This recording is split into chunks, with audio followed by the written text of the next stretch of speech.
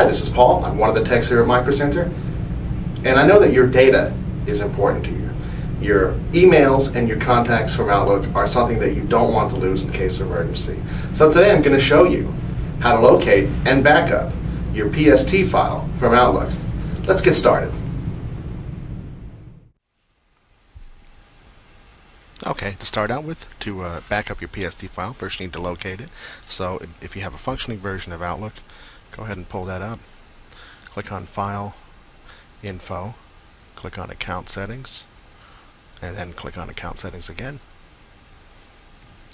Alright, this will show any active PST files within this instance of Outlook. Go to Data Files, Open File Location. Alright, this is where the file is actually stored. Now to back it up, I'm going to just go ahead and copy. Go ahead and close Outlook, otherwise it will not let us save it. I've got a USB stick in here, which is probably not a bad place to put something like that. I'm going to right click on that, click on Paste. Alright, and now it's copied it over.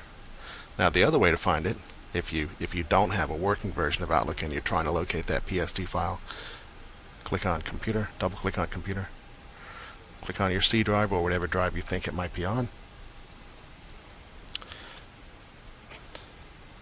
Type in *.pst for wildcard search, and there it is. And then of course you can do what we did before, copy it, or just remember that location when you install Outlook.